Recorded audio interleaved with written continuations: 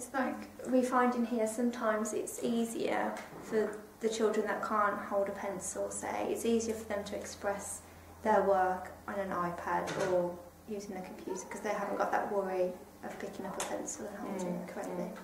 And recording it. And it's far more motivating to them. And recently we've started using Twitter for the children in school account.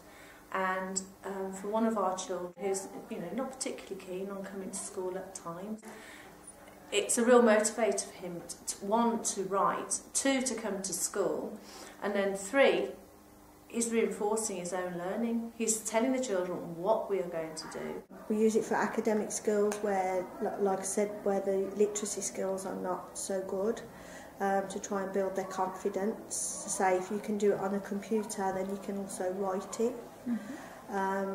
We do also use it as communication, so that we use it as sharing times, so that our older children will, in top end of Key Stage 2, will probably do something on the computer, share it with another person of the similar age, and then we use it for assessing each other, so that they can then talk about it to each other, find out what's good and what they think they could improve on. iPads, we use those as well as rewards. If they've done good work, they get to have a go on an iPad.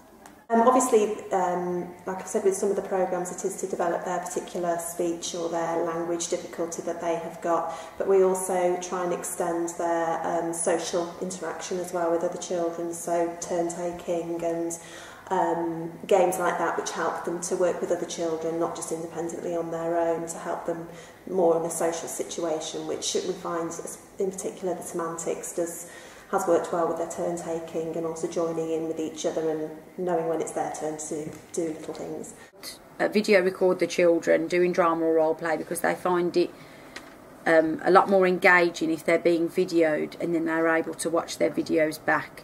So by using the video recorder, it encourages the children really to speak clearly, to speak loudly, and to really think about what they're saying.